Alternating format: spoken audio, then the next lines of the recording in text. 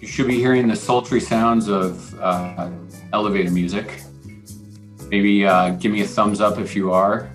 Laura, I can see your, yes, okay, Patrick, great, fantastic. Well, thank you all, welcome. No, Marie, not getting any audio? You are now? No audio. I will continue to check, but no audio right now. All right, no worries at all. Thank you all. Thanks for coming and welcome to the session. It looks like we're going to have a pretty intimate group, which is great. So maybe a bit less formal. I did wear a tie today for the first time in a very long time. So you are in for a treat, at least in terms of how I've dressed myself. But I'm really excited to be here. And thanks so much for the opportunity to join you all. My name is Spencer Ellis, and I work at the Colorado Department of Higher Education. I know you're coming off of a great keynote session with James and Una.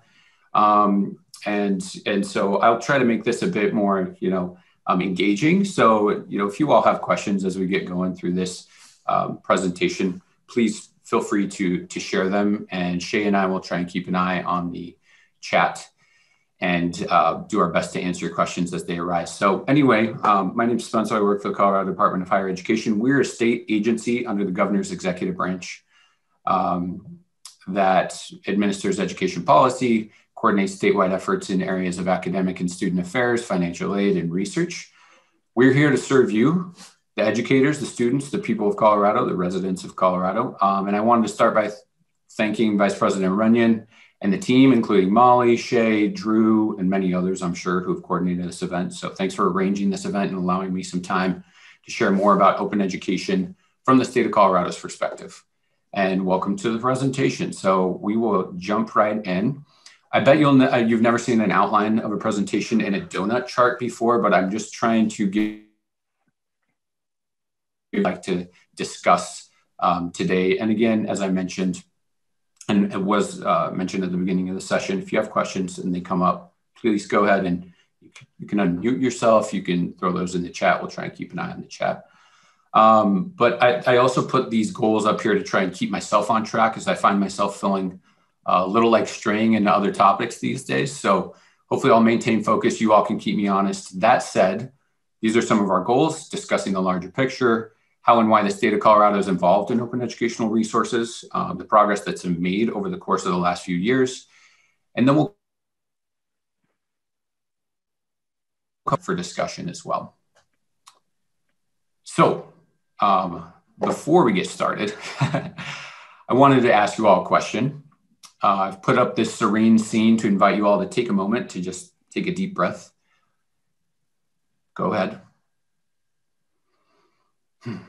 Clear your minds. It is Friday, which is great. And as you clear your minds and kind of look at these peaceful pictures, here's my question for you.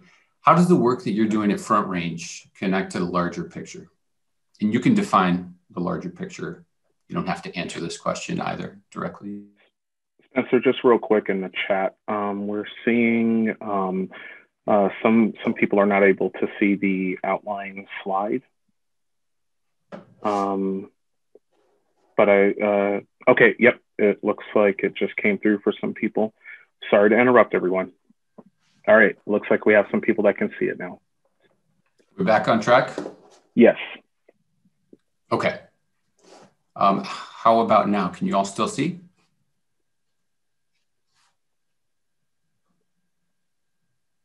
You can see the waterfall. All right. Take that. Are we still all right? Yeah, it looks like we're okay. Yeah. Okay. We're looking at a waterfall, everyone. Great. Yeah, we're looking at a waterfall. Exactly. So we're talking about, the bigger picture. So in light of recent events in our country at the outset of this year, over the course of the last 5 years, and arguably over the course of the last decade or even more, it's important to remember what role education can play in shaping systems and motivating change.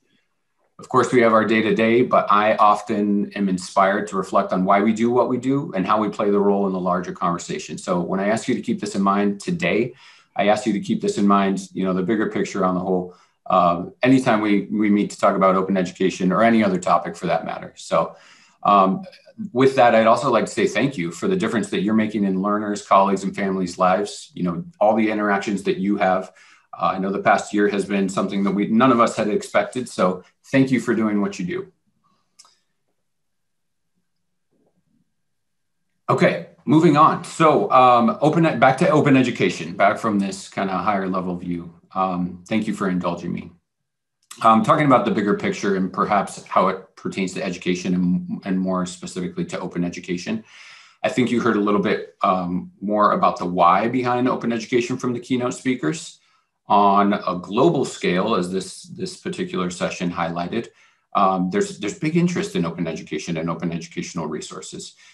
UNESCO, the UN's branch of education work and scientific work, administers much of this work. And so you see laid out here in front of you some of their initiatives and some of their interest in getting involved. They have these recommendations for practitioners, for people administering open education, and it's really all in kind of motion towards the sustainable development goal to ensure inclusive and equitable quality education to promote lifelong learning opportunities for all. And they really see education as a human right, which I think a lot of us do. And so just kind of reminding folks that this OER movement is really on a global scale. They have this program, there's a program that UNESCO works with, Open Education for a Better World. Some of our Colorado colleagues have participated in this. And so when we're talking about OER, I think we should talk about it in a global context. Though we may be acting locally in our sphere of influence, beginning the conversation, you can see global interaction through open education. And like I mentioned before, a lot of these programs bring people together on that transnational scale. So personally, I believe global competencies in any discipline will enhance one's education and student success. Data and research from high impact practices such as study abroad help us to understand that that is true, that there is a positive impact on a student's experience. And I think educational resources can also play a role in enhancing those global competencies. So I thought this was a fun activity to start out with here. If I can click through, let me see if I can click through. Why are global competencies important, right? And maybe some of you have seen some of these graphics that I'm about to share with you that are put together by a Chinese-German artist named Yang Liu. She drew on her experience as somebody who grew up part of her life in China and part of her life in Germany, and put together these really interesting infographics for interpreting everyday life from Chinese and German perspectives. So the blue side represents German point of view. Spencer, yes, just really quick, it looks like we have some people that are still on the waterfall. I wanted to request if you could maybe remove the closed caption. It looks like there's a lag going on there, and maybe that'll catch some people up on the connection end. And I'm still on a waterfall too. Yep. Let me see what I can do here. Bear with me. I'm so sorry to interrupt. No, I'm glad you did. Thank you. But we were trying to make it you missed our UNESCO as accommodating goals. As possible.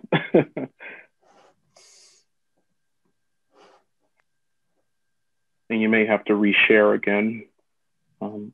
Yeah, it looks like I'm on a bit starting of a from that graphic. Too.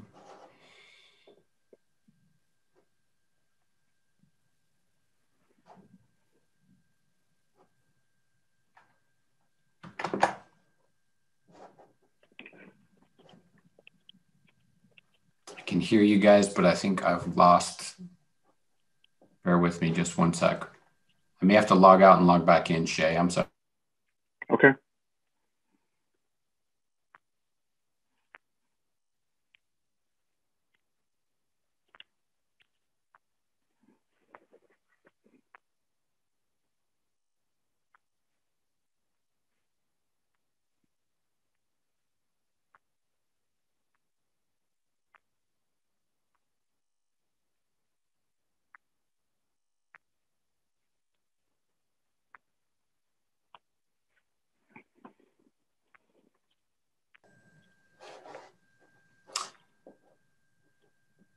All right, looks like I am back. Let me see if I can get my screen back.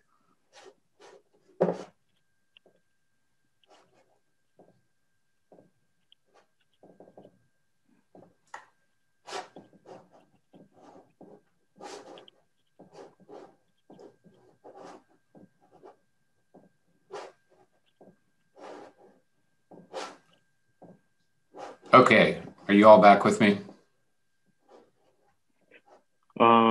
Yes, it looks like we have the screen, the blue graphic, but there's nothing in it. Yes, correct. Oh, okay. okay. Now you see one box now? Yes.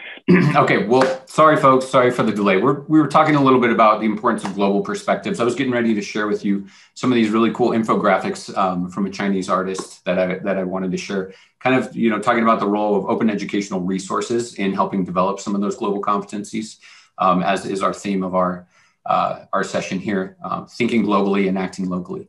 So anyway, these are a number of graphics that this artist had shared with her experience growing up, partially in China and partially in Germany. So again, the blue side represents her interpretation of topics from the Chinese context. I'm sorry, the blue side is from the German context and the red side is from the Chinese context. And so as you go through these, it's kind of fun to see the different perspectives just on daily life, right?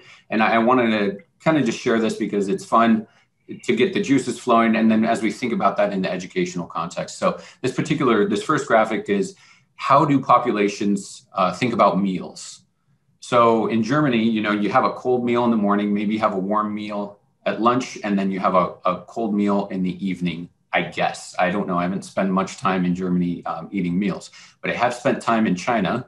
And I do know that they do prefer hot meals at every meal. So that's pretty interesting graphic there. The next one, anybody want to venture a guess of what this represents? You can speak up or share chat. I think we'll have somebody lining up. Exactly, Kathleen, lining up in the queue. And this is how you join a line. In Germany, maybe not to many people's surprise, those lines form into kind of one by one. In China, and I can attest to this, when you go to run on the train, you kind of move into a little bit of a swarm and funnel in that way. So interesting conceptualization, again, from her perspective. This one, venturing a guess. Pretty easy, I think, with the clocks, concept of time, right? And so concept of being on time. And some people might say, if you're on time, you're late, right? That might be this and what we talk about too in kind of the cultural context is high context cultures and low context cultures, right? So Germany would be a very low context culture. If you're on time, you're on time. It's very clear. In China, it's more of the high context. And so we have that little bit of a 15, 20-minute window where you could still be considered on time. How about this next conceptualization? You can see here, I don't know if we saw any guesses in the chat. I like the tall comment. Yeah, exactly. This is how the boss is seen, the Ling Dao. How do we see the boss? In Western context, a lot of the time we like to say that having a flat organization is a good thing, right? My boss is very approachable. We're peers. We're in this together. So you see in Germany that maybe a little bit of head and shoulders above the rest of the crowd, but in China, more hierarchical. So interesting conceptualization again. And you can see if we're training students to work in a global environment, right? And they have these different contexts, maybe from the Western perspective, and they secure a job. Where perhaps the other cultural norms are the key. How could it be to the benefit of students to have more of those global perspectives? Last one to just marinate on as we kind of move through this. This is a tough one, so I'll just go straight to it. This is the concept of the ego. So if you want to think about individualistic versus collectivist societies, and this is the concept of the ego from this artist's perspective. So again, just relaying the value of cultural competencies within the context of this individual's artwork, but also within the context of our educational resources. And again, my hypothesis is that educational resources can play a role in enhancing these competencies. Drilling down a little bit further, you can see the U.S. Department of Education is very interested in open educational resources. In 2021, they renewed funding, the feds renewed funding for OER, bringing the total funding to over $24 million since 2018. So lots of money being put into this for nationally competitive programs, and they call it the Open Textbook Pilot Program. It's still called Pilot Program after 3.5 years, but something that out of the Office of Ed Tech, and something that they're really excited about kind of enhancing throughout the country. And so you see some of their other priorities laid out here for the infrastructure necessary to these types of from the Office of Ed Tech, I should say, infrastructure necessary to these types of concepts of supporting everywhere learning all the time, something that we've been kind of knee deep in, if not up to our necks in this past year throughout the pandemic. So part of that infrastructure is access to materials. And so I think that the Office of Ed Tech is very interested in continuing to expand equitable, accessible materials through open educational resources. And drilling down even further here in Colorado, and for the agency that I work for, Colorado Department of Higher Education, open education aligns quite nicely with our goals for expanding access, equity, and affordability, and advancing student success, some of the things that you heard about during the keynote. And our goals for the CDHE map to your goals at Front Range. And your goals at Front Range map to ours. It's a very mutual relationship, and we work with all the institutions to ensure that policies are useful and helpful to advance all these goals. And so what you're seeing before here is strategic goals from the Colorado Commission on Higher Education, which is our governing board. And really OER folds nicely into, I would argue, all of these goals. And some of that was touched on through the keynote. So we all seem to be moving in the same direction. We also know that OER work in Colorado began much earlier than when the state got involved. So again, applauding you all who've been in this, and we want to leverage that spirit of innovation on your campus and in the state. In 2017 is really when the Department of Higher Ed got involved. We sought to investigate further if open educational resources were viable and something of interest for educators, students, districts. So we put out a survey, and overwhelmingly so, people were very excited about getting involved.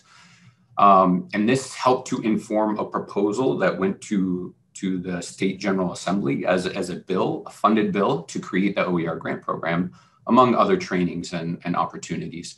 Again, all in an effort to advance affordability, access, student success, equity throughout the state.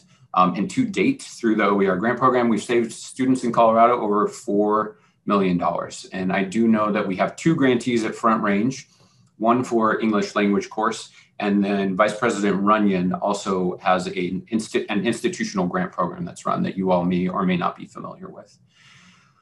So this is part of the administration's roadmap for higher education, as I mentioned before, and you kind of saw that on some of the graphics previously. So Governor Polis is a huge proponent of this work, which you see here. He came to our OER conference with some other leaders last year, and I've got a picture coming up on that. But he's put it into his roadmap for college, cutting college costs. And then you see some of our metrics here on some of the work that's been done throughout the state, reaching over 30,000 enrolled students, addressing over 100 courses in our first year of the grant program. Here you see, among others, the chancellor of the community college system, who you may see, Joe Garcia, Congressman Neguse, who may be your congressman. He is right there on the right-hand side of the photo. He came to our OER event. Dr. Angie Piccioni, who is our executive director, is standing right next to the governor there. And then on the left side of the screen are all of our OER advocates, many members of our OER council. So super exciting to see the enthusiasm at all levels. And usually after I show that picture, I show this this next graphic, which I'll show you in just a second. I should mention the chart on the left shows you some of the return on the investments from some of the initial grants. So great work being done across the state at many of these institutions. You see Pikes Peak Community College in particular has their own little spotlight for the amazing work that they were able to leverage throughout their faculty. Some people are like, I don't care about the governor. I don't care about it. I totally get it. But there's an important role for everybody to play. And that's why I show this graphic.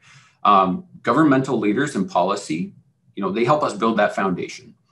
And if we have that, it enables us to invest in resources. I saw some of the chat discussion from the keynote address was, OER isn't free, right? It costs us time and money. It costs us resources, and absolutely is true, especially from the institutional or educator perspective. But if the government leaders and policymakers can make that investment, there's more incentive for participation, or there's more compensation for participation. So, and rightfully so, people should be compensated for this. So that's kind of at the bottom of the deck here. And what I like to say, we're trying to stack the deck for students. But that links very naturally into what's being implemented on campuses, what you all are doing at Front Range, what Vice President Runyon is administering through this particular training grant program, or through this particular training program.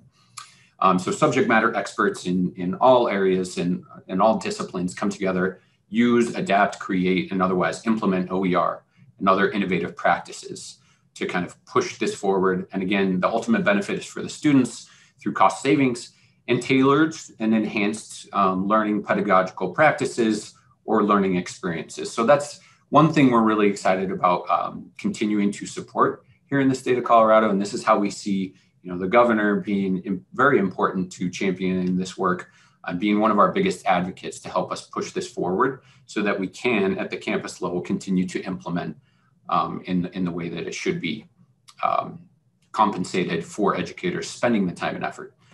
But you don't have to take my word for it, and I want you to hear about some of the other work going on around the state. So I'm going to reshare my screen. Bear with me, I forgot to share the audio. Now let's see if this will work this time. And I'm going to show you a video from a professor at CSU Pueblo who's going to tell you a little bit more about her work in open education.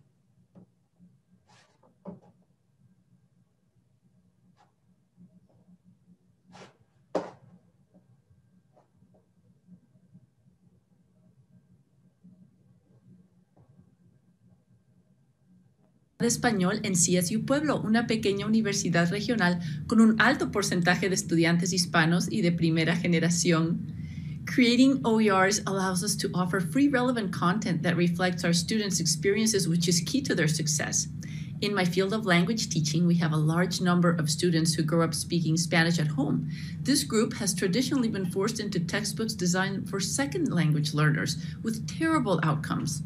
I've developed OERs for content-based classes about food, health, and linguistics. In them, my students can see their experiences reflected and develop their language skills through the use of authentic materials that are relevant and appealing. Through open educational practices, our students share their unique voices with the world. In my music and society class, students developed a 214-page book with topics relevant to them. In my food and society class, they created a website with recipes, children's books, and explorations of food and identity. Now, others can read about how a young Latino man expresses his multiculturalism through his love of tortillas, frijoles, pizza, and pumpkin pie. So really cool stuff being done at CSU Pueblo with Dr. Alegria. Fantastic work within the discipline of Spanish, obviously. And I want to share with you another example from completely different world, the world of STEM. And so this is a professor at CU Anschutz, the medical campus, which we are all very thankful for during the course of this past year and of course always. But let's hear from Professor Vergara a little bit more about their open educational resources work.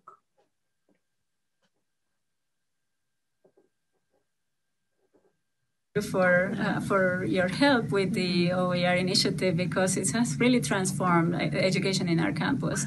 OER almost did not exist in this campus just a few years ago. And it took just a group of like-minded people interested in OER to get it started. But really the grant last year is what really got the program working. And through the grant, we were able to develop this program where we were able to educate a large cohort of faculty, and now they are incorporating OER in their courses, and we're moving on with other aspects of the program now. I'm moving on. Our campus has a very unique characteristic that we are creators of knowledge as well. And I think we can fill a niche that maybe other campuses cannot, in that we can not only incorporate OER in our courses, but we can generate OER that can be used around the world. Really, these resources can be used anywhere. So that's what inspires us. But getting the grant again this year has been fantastic because it's really going to help our efforts here. We really couldn't do it without it. So, would you say your name? Natalia Vergara. Okay, thank you.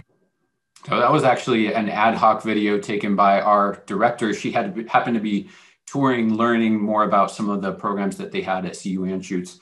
And this professor came up and said, hey, we got the CDHE OER grant, and I wanted to tell you a little bit more about it. So great to see, from the research perspective, how OER kind of impacts and influences the culture on the campus, and how what they're doing can be turned into OER, if you will. Last perspective I wanted to share is not a video, but a case study from a fellow community college. And I had mentioned this in the keynote chat. And so this is from Professor Melissa Randall, who spent years working in law before becoming a professor. So moving from practitioner to educator later on in her career. But, Melissa is fantastic. I've spoken with her before. She's just passionate about working with the students to co-create content. And so what they did was they co-wrote this book, essentially with Melissa and her colleagues, her law colleagues as expert editors and obviously contributors. She has an extensive network of colleagues within the world of law. And so for her course, she came together with the students and they developed this text together, which is an OER that's now available and been adopted in over 5 states is what she told me. So that's fantastic. But what's even more exciting, I think, too, is not only the cost savings, of course, between those 5 states, they've saved the students millions of dollars, which is fantastic. But she sees this as a work in open pedagogy. And so, again, kind of inviting the students to help tailor their experience with her as the subject matter expert, of course.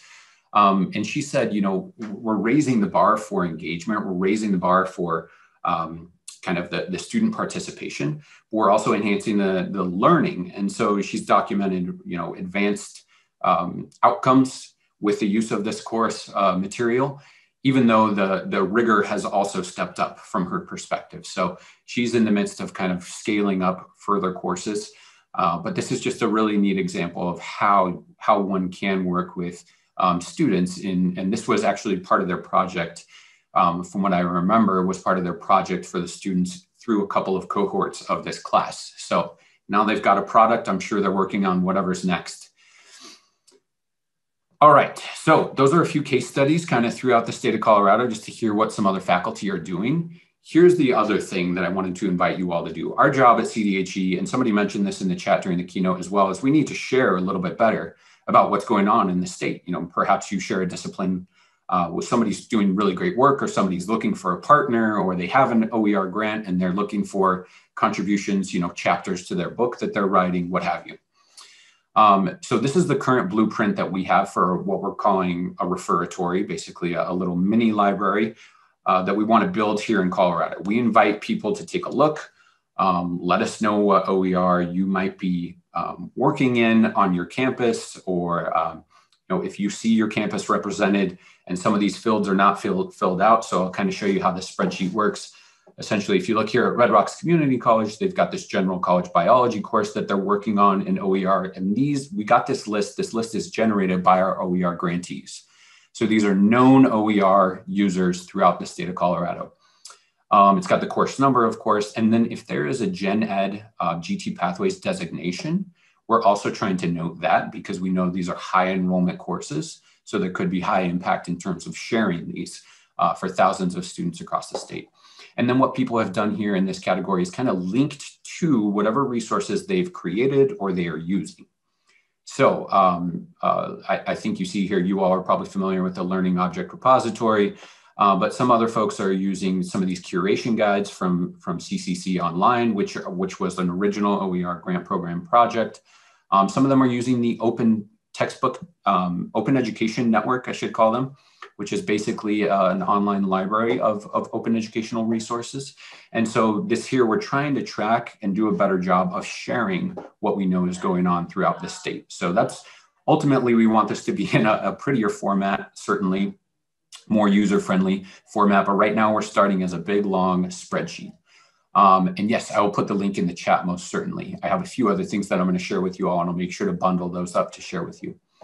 So that's one place to start as we kind of get you all involved and start this call to action.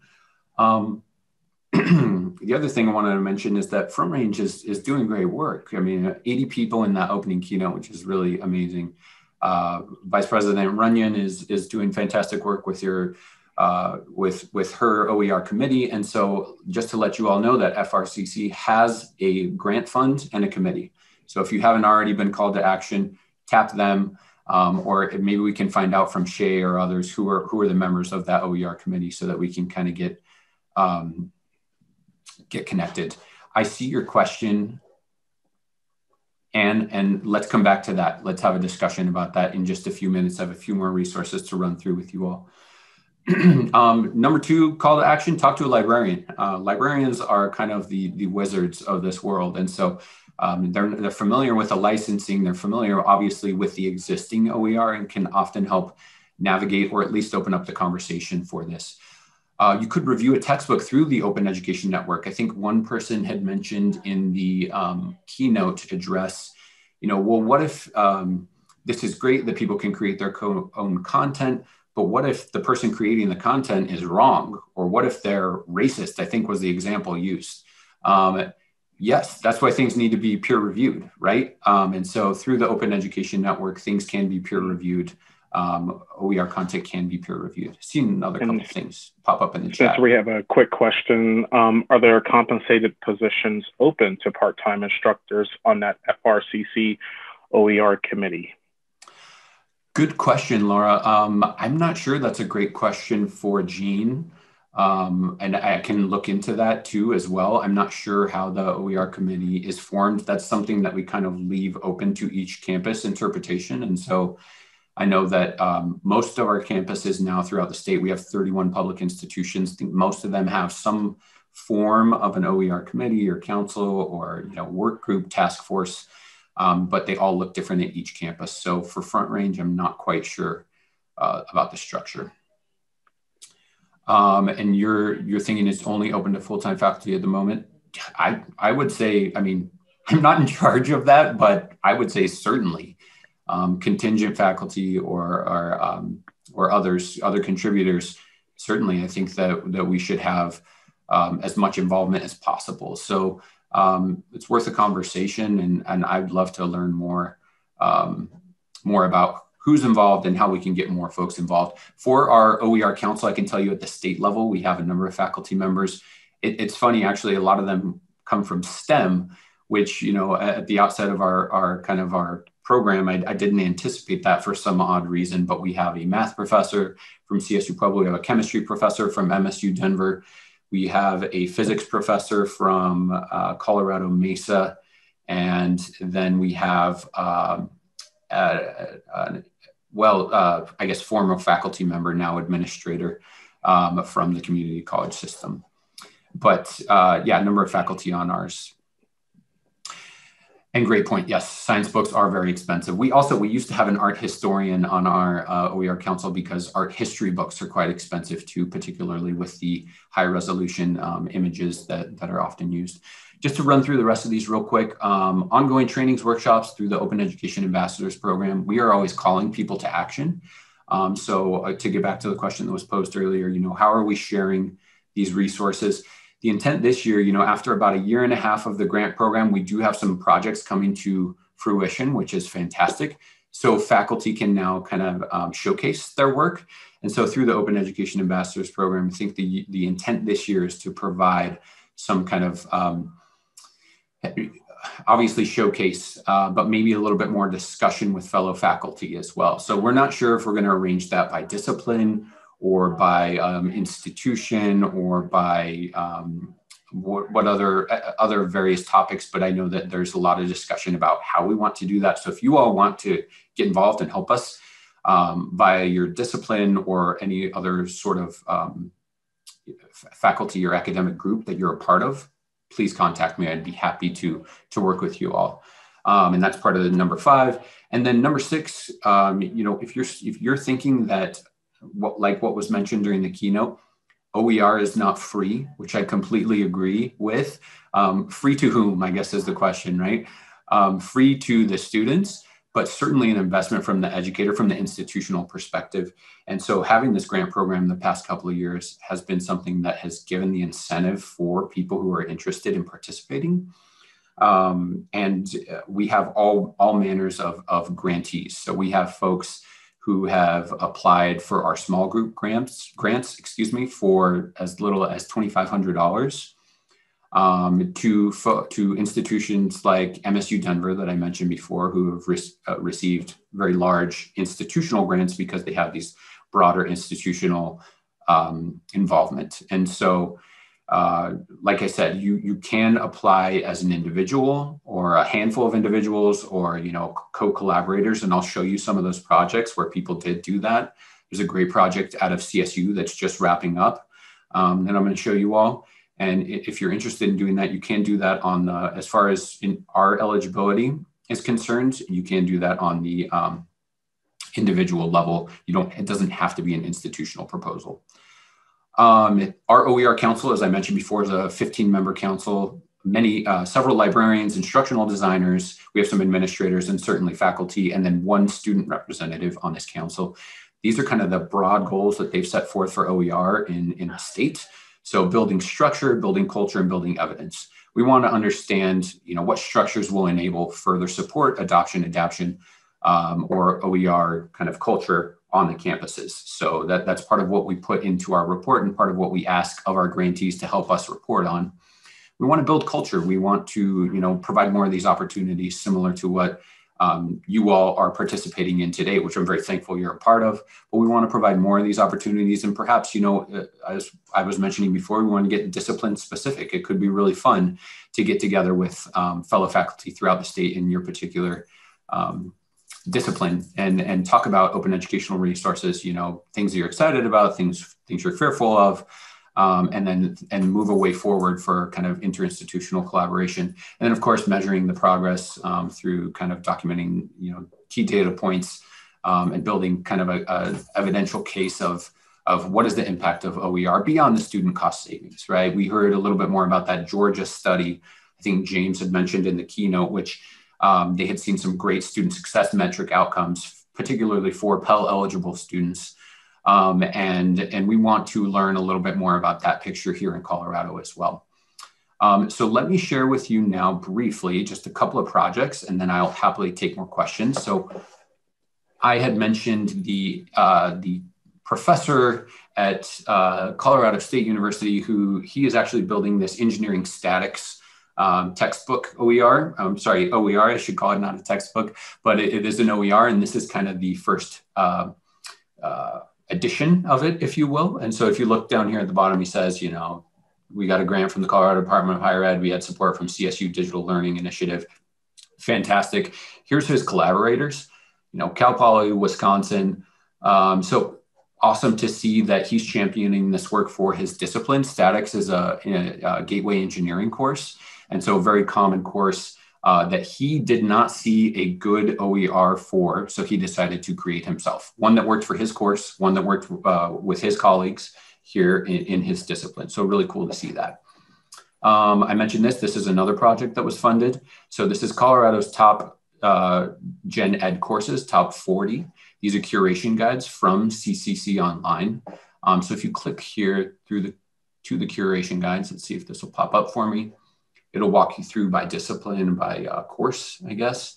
And so if you clicked on one of these, for example, anthropology, what you'd be provided with is this content that has been curated by the librarians and subject matter experts at CCCS and CCC Online to help one who may be investigating or looking further into adapting some materials for their course. It kind of gives you the breakdown of the license, and maps to all these different competencies and outcomes for the Gen Ed course.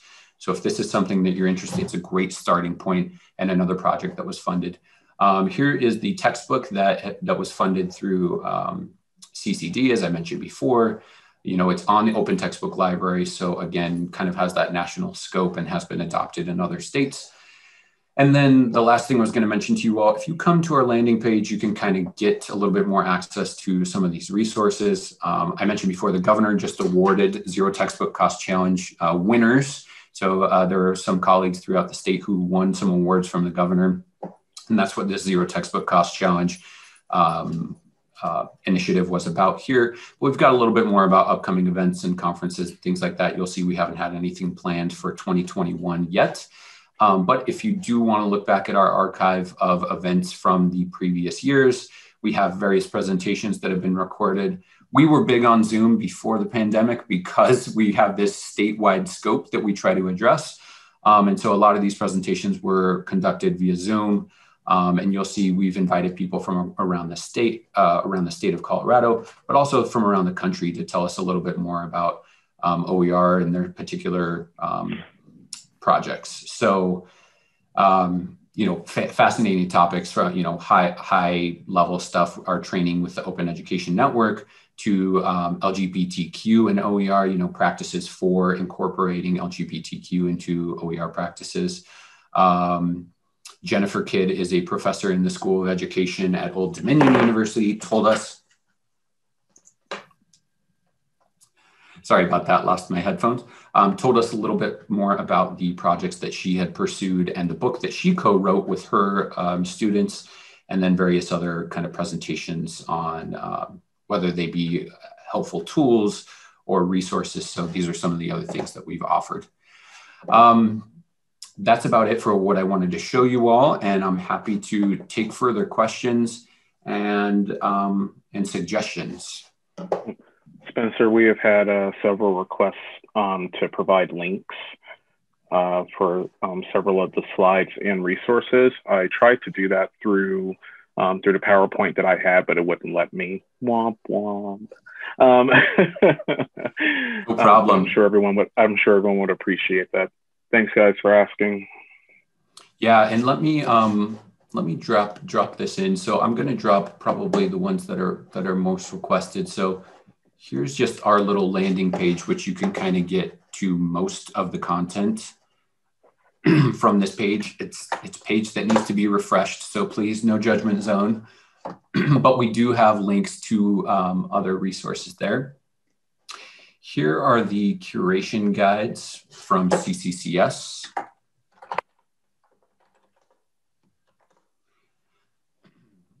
And then, see, here are the previously recorded workshops. And again, we're soliciting input for workshops in 2021. We'd love to hear from you all about projects that you have going on. And I wanted to come back around to the question that was, how are we making this information known to faculty? That is part of what kind of the intent of this network through our grantees.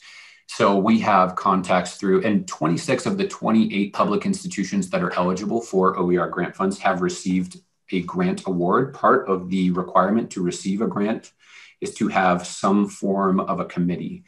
And so, yes, we haven't gone to every faculty work group specifically, but we're doing our best to kind of bring this, as we're seeing some of these projects now complete, which is really exciting to see after the investment. We're kind of coming full circle to see, how people might be able to showcase some of these. So whether they be through a workshop, we do have an annual conference, which I mentioned before. There was a national conference this past fall. I think it's just called Open Education Conference, Open Ed 2020. We were meant to, and I see we have a little one that joined us. Hey there. We were meant to actually host the conference here in Denver, but that did not happen because of the pandemic, of course. And so we had a virtual conference, but I know several folks from I believe Red Rocks and CCD, CU, Metro presented at the conference. And so getting the word out there to a little bit more about their work that they've been doing in the state. So one of the hard things to do that we haven't been able to do in terms of gathering our data picture of the state is knowing about all of the OER. Often the case that we hear or the story that we hear is, well, I was just using these materials that I created and I didn't know that they could be considered OER. Technically, maybe they're not OER because I didn't put the open license on them, but I've shared them for years with my colleagues, right? My sister's a language professor, and so I know that she and her kind of, I've talked to her about this too, and I know that she and her colleagues have for years shared materials without stamping them with the OER stamp, so to speak, the open license. But there could be some real good practical use to maybe convening and formalizing that content and then putting it into the Open Education Network to be peer reviewed and then adopted on a wider scale. So, and I think you had a great point about this is part of the challenge is understanding who's using what and then being able to share that back with folks to say, here's some really cool things that you might find fun. Maybe you take a piece from Spencer's book and then you take a piece from Anne's book and then you have a third piece that you add, it's original content, and now you have the ideal text for your course, right? If things work that neatly, which I know they do not, but that is part of the challenge for sure. Are there other questions or requests for specific links can get you that information too? Oh, the last link I should share with you actually is our little referatory spreadsheet. I'm half embarrassed to share this spreadsheet because it's kind of sloppy right now, but I think that that's a good thing because we want help tightening it up. Oh, actually, I put in some words, kind of helps delineate where the actual link is. And if you go here, like I said, there's over 300 courses listed, and these are just known. These are the known, again, in Colorado. So check out your institution. If you're interested in finding out who, you say you're at Front Range, you're working in chemistry, you see somebody at Front Range, you see that Front Range is listed for a chemistry course, we can put you in contact. You might already know that person, right? Or maybe somebody at Red Rocks, you want to connect with them because they teach the same course. You can reach out to us and we'll get you connected with that particular individual. And that's a good way to kind of continue sharing too. But again, eventually, this is just a blueprint. So eventually we will have a bit friendlier user experience when it comes to kind of navigating and searching for these resources. Questions, concerns, suggestions, messages for the governor? Just joking. I would just like to say, I mean, I think the weak point right now is communication. I mean, I think there's a huge amount of, I mean, for instance, I wrote a book 4 years ago. Nobody knows about it. I've saved my students $350,000 personally, right, over those 4 years because I run a lot of sections. I'm a lead instructor. I share with all my instructors, but no one knows about it, right? I don't know how to tell people about it. I've told people at my college and they don't care. But it's this lack of ability to share or knowledge how to share, or it's the sort of nobody's asking, nobody's going to people and saying, hey, what's already existing. And I think that needs to happen. I mean, that right now in our state, there's probably 90% of the OER is not being shared because no one knows how to share it.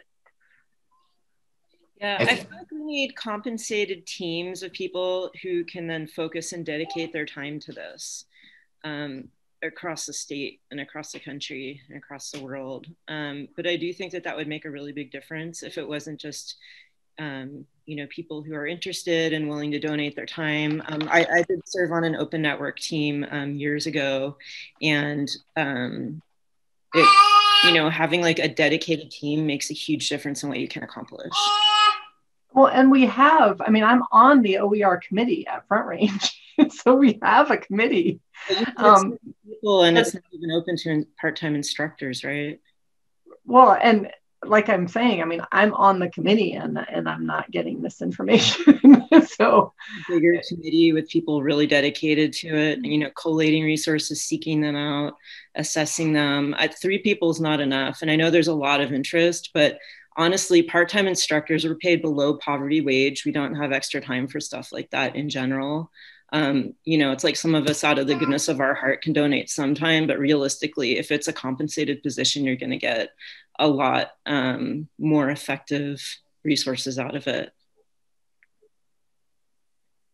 I agree with you completely, Laura. And I would say, again, just to reiterate the point, I understand that I'm just going to say it, the bureaucracy on your campus may be different than what exists for our standards. But as far as the state of Colorado is concerned, faculty could put together a proposal, any type of faculty, really any educators. And we use that term broadly to be, you know, whatever that means to the educator. I mean, librarians are educators, and they're often leading a lot of these initiatives too. I understand that's different than the adjunct faculty, but regardless, you know, I think your eligibility for participating is certainly just being a Colorado educator from where we stand. And I understand that works differently on your campus, and that might be more of an idealist response. But we'd love to get people involved at any level that they're willing. And back to your point, Anne, about sharing this information, I think you're exactly right that this can be part of the barrier, and it is actually it's a double-edged sword. Is that the term that I'm looking for? The reason why is because reporting on what course materials you're using is not currently required of institutions in Colorado. So when you all when your IR department turns in all manners of data and information that passes to the IPEDS data, the National Clearinghouse data for enrollment and, you know, DFW rates, things of that nature at the state level, there's no provision currently for reporting course materials. You can see why that is what it is, because that's quite a burden. And also, frankly, I think there'd be some pushback. So what we do have in policy, and what is actually required of the institutions starting 2021 fall, this coming fall, is to report known OER courses in some form or fashion. And so your institutions will be required to do that. I know that CCCS on the whole, and I'm not sure if this goes for Front Range as well, but is attempting to make that designation through the course registration portal. And so essentially when a student goes to register and when a course has been loaded into the system on the student for the student facing registration, that information will have been gleaned from faculty. And so eventually I think we'll get there. And that might be one way we can kind of understand who's using what. But I think I'm sorry to interrupt, but it just made me laugh because a couple of years ago, we asked if we could put that designation and we were told Banner couldn't do it. Guess what? Just so you know. Yeah, guess what? Now they have to. So that was part of the bill. So, and it doesn't have to be at the point of registration. So point of clarification from the actual policy, but it does have to be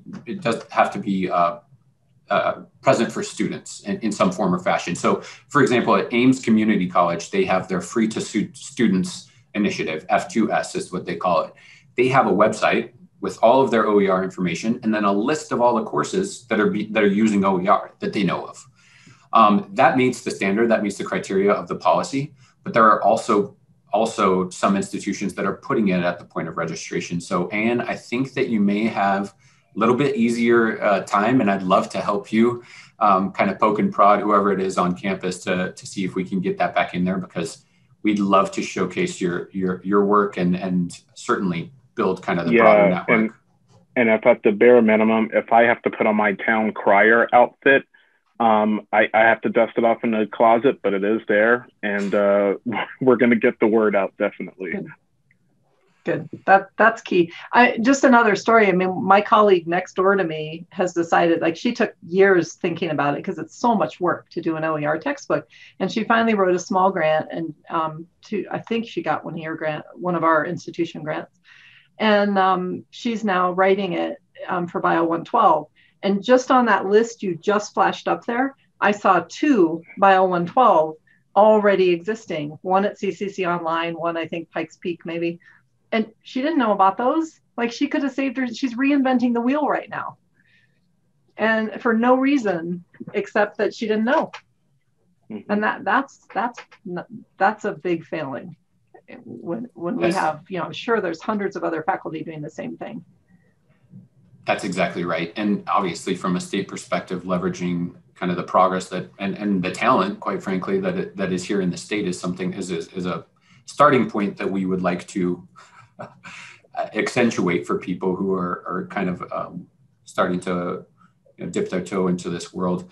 The other thing I'll say from let me check this chat here real quick. Yeah, thanks for those of you who had to leave, understand and totally get it. From the state policy perspective, so we were, our original bill was a one-year bill, 2017 to 2018. Our second bill was from 2018 to 2021. 2021 is upon us, which means we need to renew our bill to continue to support this work. And so that's kind of where we're at now, so that you all understand from a state perspective. You can understand with the budget crunch, the pandemic, and the economic recovery, there are other priorities lingering out there. But we are trying to convey the importance of, investing in teaching and learning, essentially. And so hopefully we'll get something renewed, and we'll have some form of grant program. If not, at the very least, the department intends to continue with the training and development support and the infrastructural support and communications, quite frankly. And I think is a great way to package that up to say, maybe we can have some centralized resources that people can go to when they're getting started. So yeah, I know, and we must be getting close to time because I see other people are having to dip out, but thank you all very much. Feel free to shoot me an email. I will put my email in the chat here and make myself available to you at your will. So if you want to scream and shout at state employees for being lazy, by all means, I'll lend my ear. But if you, in all seriousness, if you all have feedback, please do. Yeah, and I'm going to throw my email address in there. I'm the librarian at the Boulder County campus. And to your point about communication is that even with the communication between librarians, between the different campuses, it's a bit strained. So anything to build the communication model, not only amongst librarians, but librarian to faculty, part-time staff, et cetera. Communication is key. And so I'll provide that information so we can all get the ball rolling and get this information to the students and build some successful professionals. Thank you, Shay. Yep. Thanks all. Enjoy the rest of your Friday. Happy weekends. Happy surviving of the outside of this year. Hope you all are doing all right. Yeah, thank you. And Anne, would you be able to send me your email address? I'm interested in talking to you about what's going on with the LORE, the Learning Object Repository. Thank you.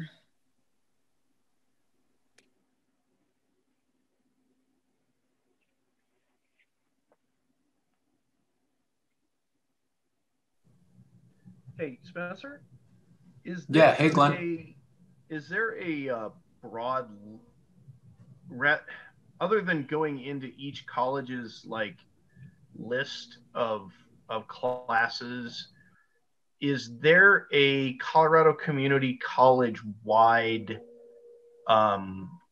faculty list, so that if I want to put all the other biology or political science or whatever instructors on blast and say, hey, what are you using, rather than hunting and pecking through every single college's list of instructors? Is there some sort of database for that? Or we don't have a list of contacts. What we do have is some stakeholder groups. We have a Colorado Faculty Advisory Council, which is I think in the community college system, there's something similar, but ours is inclusive of all the public institutions at the Department of Higher Ed. It might be a good place to start in terms of, perhaps they maintain lists for their respective institutions. So I could put you in contact with the chairs of we call them CFAC, Colorado Faculty Advisory Council. That might be a good starting point to say, hey, looking for biology faculty, or I'd be happy to work with you too, Glenn, to say, hey, Glenn and I are looking for biology faculty, on each of these campuses. Yeah, I happen to be political science. I was just using that as as an option, but poli-sci, sure. It was a little weird that, I was asking literally one of the other political science people what their discipline was, because I had no idea what they taught. And they're at from range. too? Yeah, and she's at Front Range, just Front Range, Westminster or Larimer, I forget which, but not here. It seems if there was, it shouldn't be that hard to generate the database of, either by course name or something like that, to be able to say, look, here is everybody in the CCC system that teaches, intro to biology. Here's everybody in the CCC system that teaches, botany. Here's everybody in the CCC system that teaches, it doesn't matter what the class is. And that way you've got one stack of names that you can send out in one email and say, hey, I'm looking at adjusting my class. What textbook do you use? And do any of you use open source? And if so, what is it? And that would be a good call out for the OER committee at Front Range, because I know Front Range is our largest community college, and it's because of the 3 campuses. So I can imagine the just navigating within Front Range is a challenge, let alone with the other community colleges and your peers throughout the state, which that could be rich conversation. But might be a good call and I'll come back I'll tell Jean a little bit more about some of the discussions that we've had too, and not by name for anybody, but more by theme for some of the feedback here and kind of that central theme around communication, because I think it's really important and something that we should look at to, like, how can we support Front Range in kind of communicating and broadcasting further. The other thing that comes to mind is our faculty conference, which is held semesterly. So, twice a year really. And we usually convene by discipline. And so what I've been trying to do is softly introduce people to some of the OER conversation in those faculty conferences. And so I don't think we didn't have one this past fall because of the pandemic, and wasn't on the docket, but there should be one this spring. And so that might be another place that we can start to at least introduce people to some of the stuff that we know and continue that conversation. But in terms of like lists, which I think is going to be the most effective, as you mentioned, that's probably going to be at the institutional level. So something for Jean and the committee to consider. Yeah. Well, I mean, I've today it spiked me to do some digging, and I cannot find a intro to political science OER document.